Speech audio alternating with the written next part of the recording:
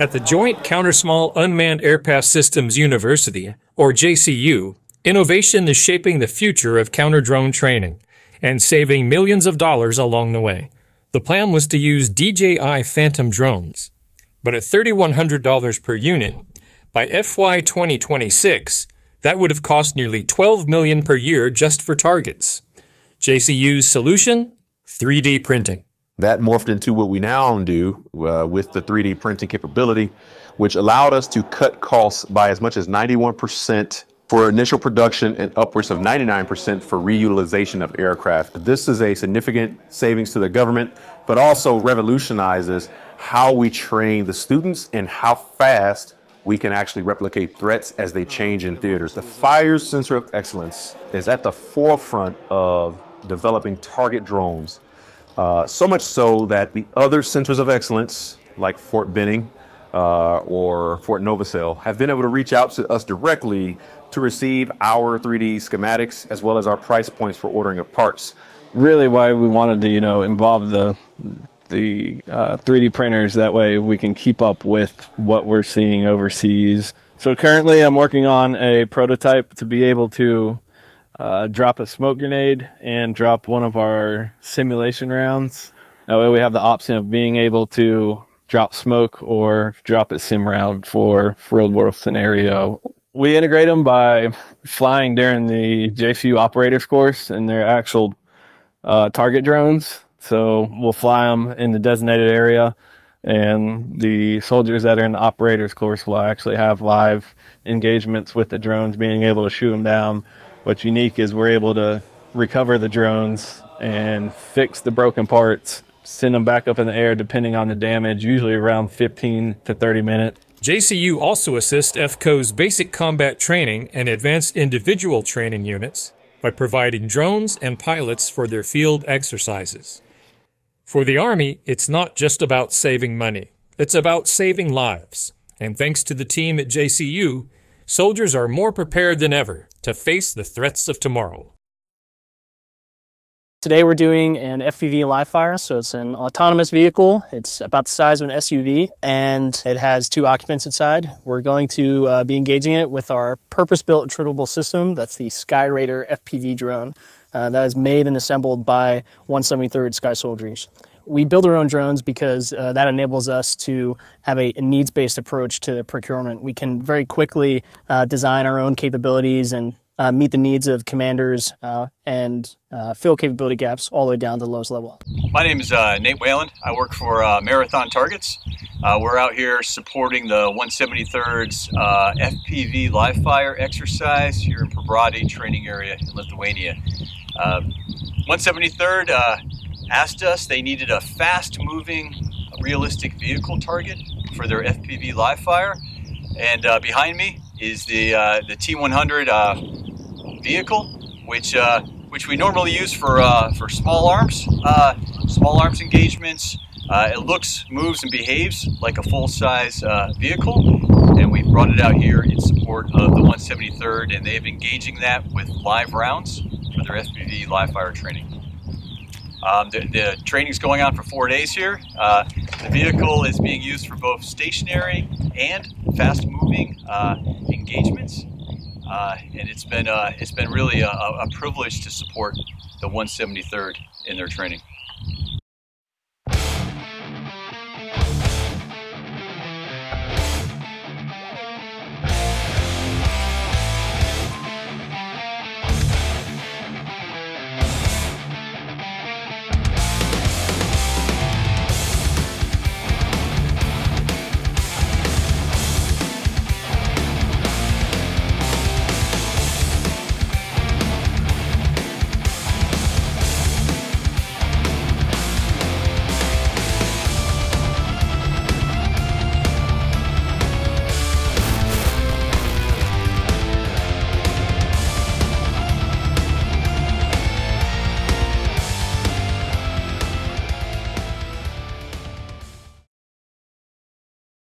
Right here.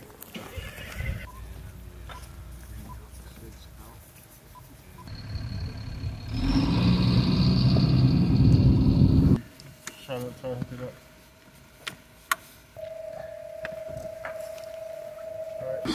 supposed to drop. Oh, let's see. It made me. Yep. Which side do you put?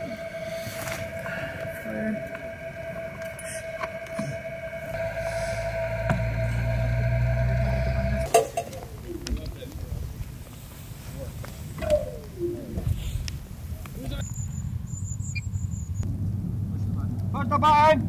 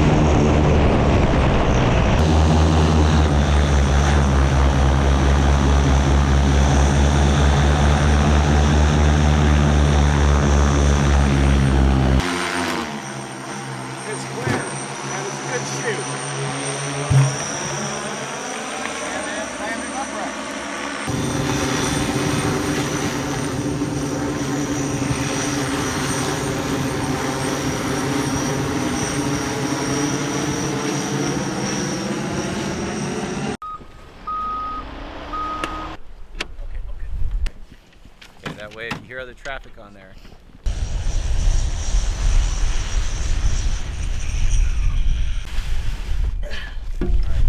Ready? 3, 2, 1. Cool. There we go. Did you get both clips? Uh-huh. That's why the XA40 sucks ass.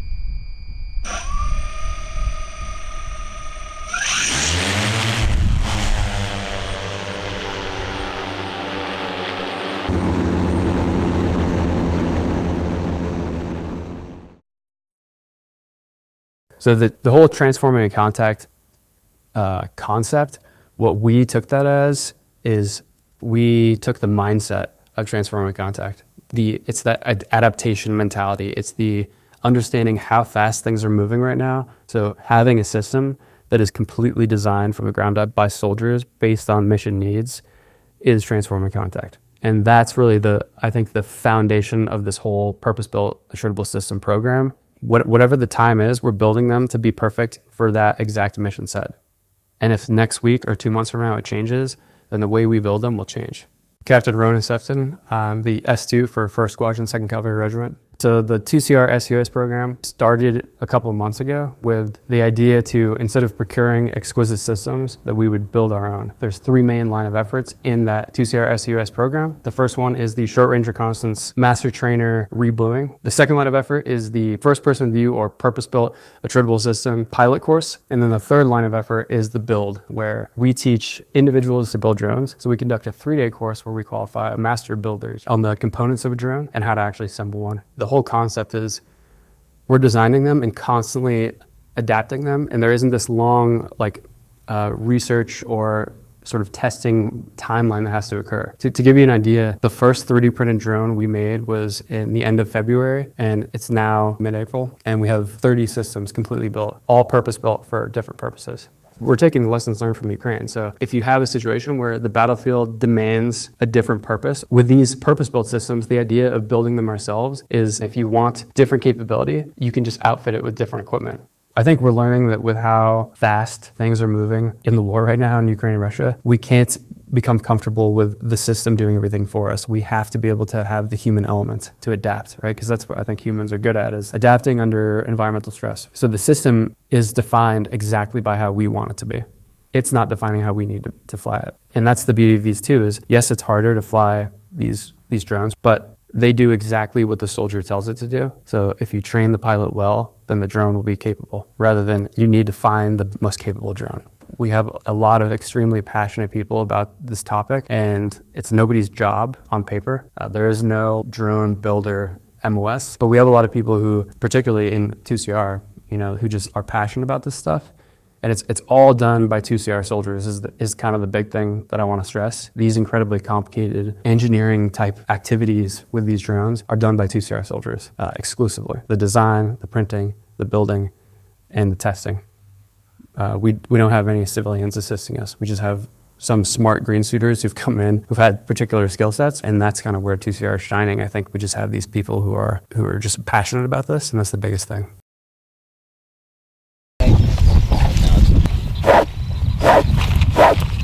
Using the same tie for my AGSUs for like 3 years. That's good.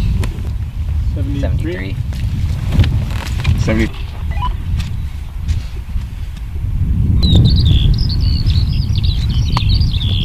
Six 4 2 4 9 8 8.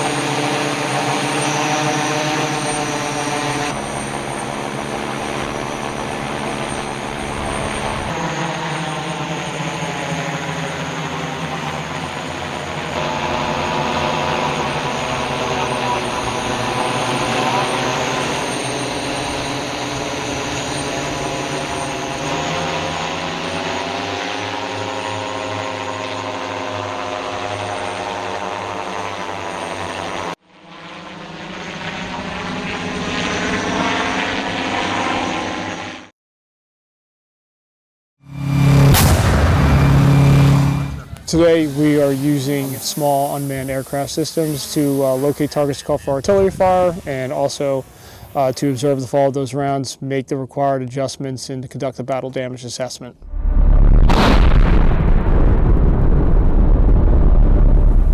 The drone itself provides its location. You can get in vicinity of or right over your target, get your location grid, call in that fire mission.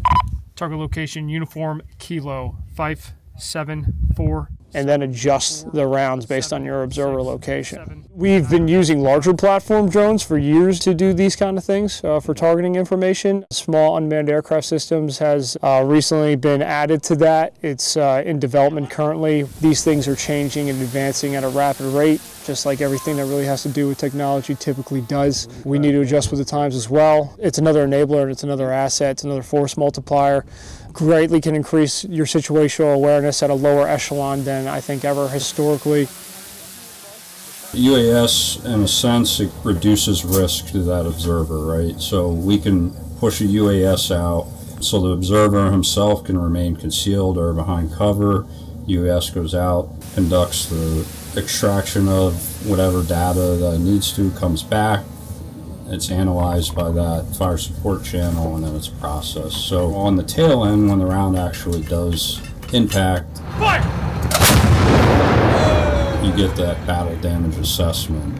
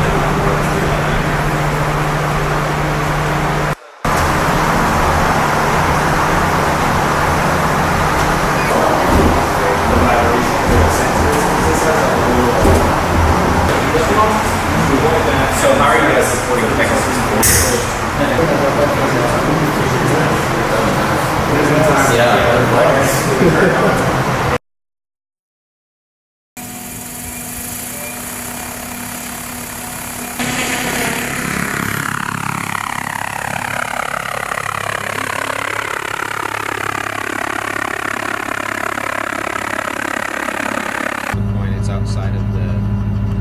Alright. Yep. So So go ahead and set up a mission.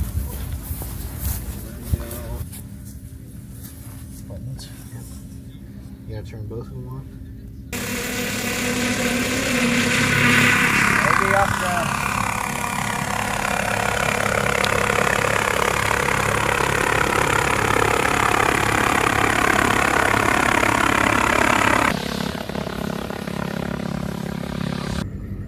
CUAS classes before we go to day. Yeah, so we do a little bit of the CUS. We have some parcels. Okay. Well, there you go. Are these sockers? Are these demos? I got you. Just a few feet that way. That should be good. I'm just gonna go ahead and run it. Engine started.